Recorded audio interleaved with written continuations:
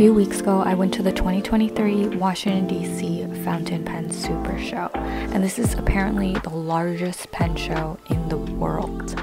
I went with my friend Sandy, and it was so much fun, and I filmed a bit of it so that you would come along with me, so let's go.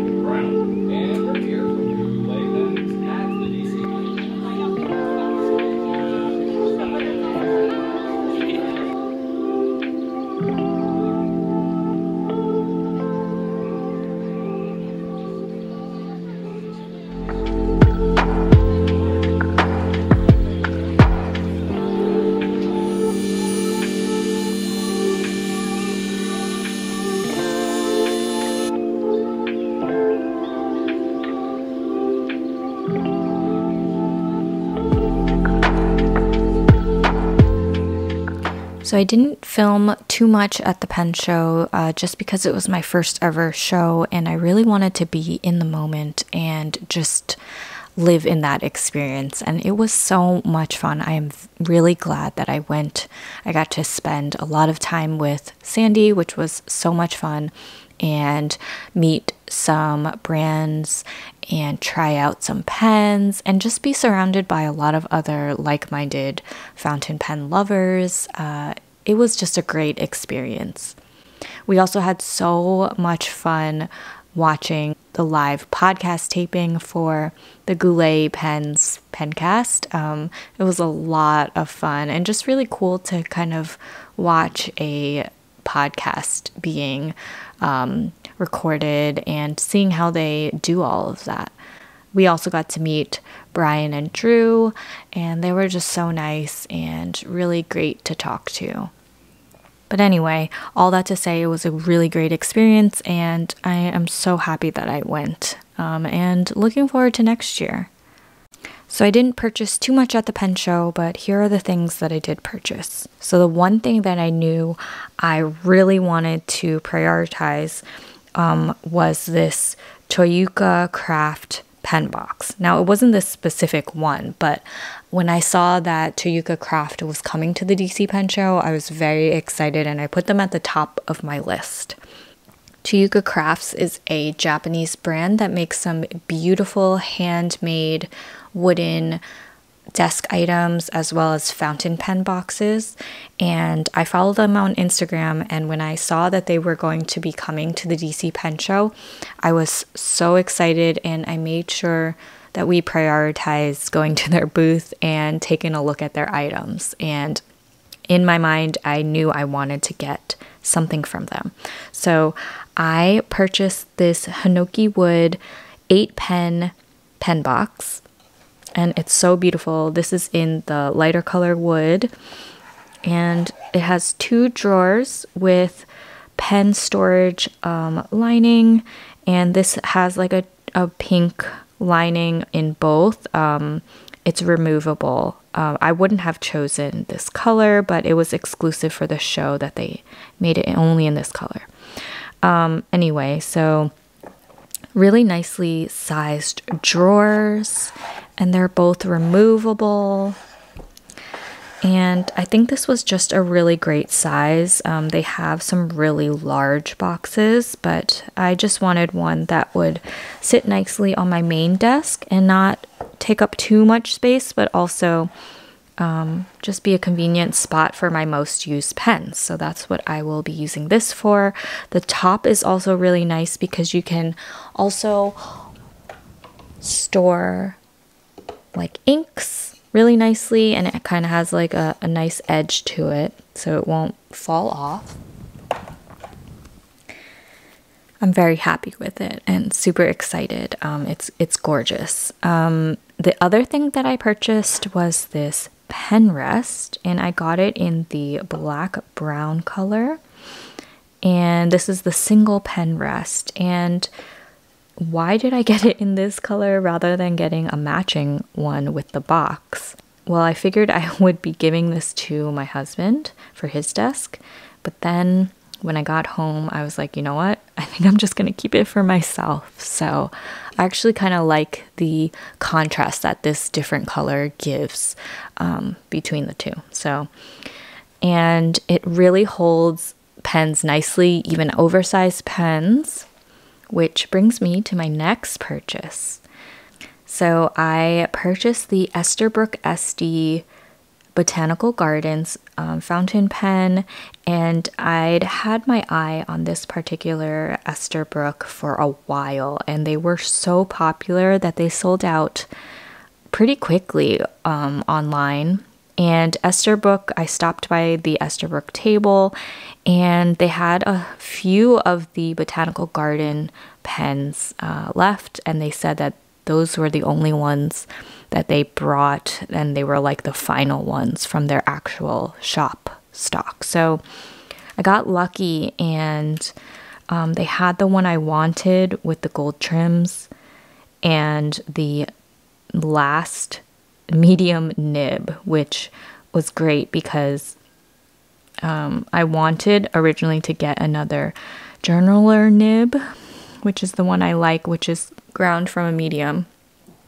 But then I tested, and I also wanted the Techo nib, which had sold out like everywhere. But good thing I tested it because I didn't actually like it. It wasn't what I imagined and didn't really fit my writing well. So I'm glad I was able to test it. But I tried the Scribe custom nib as well and really liked that. So it just so happened that the nib grinder that they collaborated with for the Scribe nib was actually the nib grinder that I had an appointment with on Sunday at the pen show, JJ Lax. And so it turned out really well because he was able to grind the medium nib into a custom Scribe for me. So it was really cool because he observed how I wrote and custom ground the Scribe nib just for me. So this is now a custom Scribe nib, and I am really happy with it. And with my Esterbrook pen purchase, they also gave me a pen sleeve. This is the new Esterbrook pen sleeve. I believe it comes in like 3 colors. I got the olive green color. It has like the beige, almost like a suede on the inside, which is really nice to protect the pen. And I got it to match my Esterbrook olive green pen cup. So really like that. I know that they sell these now online, and I think for a certain time they were giving them free with any new pen purchase on the Esterbrook website. The other nib that I got ground at the pen show by JJ Lax was in my Sailor Pro Gear Slim Mini. This is the Chaska. It was a Nagasawa exclusive, like limited edition collaboration that I bought online from Japan. And this was a B nib, and it was perfect because I had it ground to a custom architect, and it writes so nicely. I am very happy with this one. He did an amazing job. And funny story, JJ Lax, we were talking just about like where we grew up and things like that, because I saw that he was also from New Jersey, and I also grew up in New Jersey. And it turns out he's the cousin of someone that I grew up with, like a childhood friend, which is wild. So that was really cool. And then I stopped by Atlas Stationer's booth. They had a ton of their items for sale that they usually sell in the store and online. I have been eyeing this Rickshaw Bagworks sleeve for a while, so I picked it up. This is the 2-pen koozie sleeve in Van Gogh's Starry Night. I initially wanted the 3-pen sleeve, but they sold out of that one really quickly, they said, in this pattern. But this size is actually perfect for my daily journaling. I just keep it with my journals, and the inside is so nice and plush that it really keeps your pens protected well. I almost forgot, one of the first things that I purchased at the pen show was this Yosegi charm from Traveler's Company. It is like a wood grain. This is the light kind of white version. They also have a dark brown version, and this is like their house charm. They also have a circular one, which I really like, but they did not have that at the pen show, and I know they sold these on the US website, but then they immediately sold out. So I was happy to see it at the pen show and finally could pick one up. Usually they're only available in Japan, I believe. So I have this on my standard olive traveler's notebook with a brass charm from Baumkuchen. And then the DC Pen Show is really well known for their vintage pen vendors, and so I picked up this vintage 1930s Schaefer Balance pen. I believe it's the mini size because it's smaller than the full size, and the vendor I bought it from did such great restoration work, and so this pen is in such good quality. He fixed it all up himself. The nib feels like it's brand new. It's so nice, and it's a vacuum fill pen.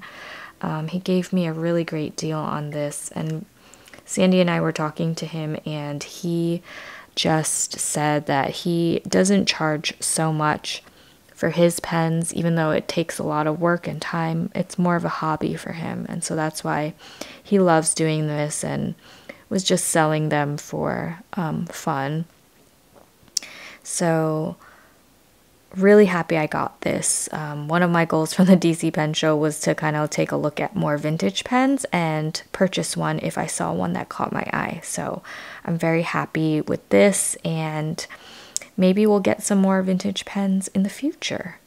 Galen Leather was a sponsor of the pen show, and so they had bags for all the attendees, and in the bag was also a pen sleeve. So I got the dark brown leather one, and then they were giving away the bags by the end of the weekend. So I also got another one, and it had the nude leather pen sleeve in it as well.